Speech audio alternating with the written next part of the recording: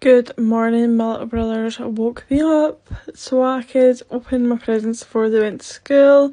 Here is all my presents, sitting with a cup of coffee, and then I went and headed to Edinburgh with my mum, sat in Harvey Nicks with a cup of coffee and a pan of chocolate, which was a fiver, but it was really, really nice.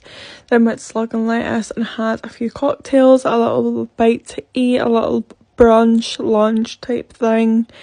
And then got obviously the train back home to pick my brothers back up from school. And mum got this amazing cake made, and I sat with a glass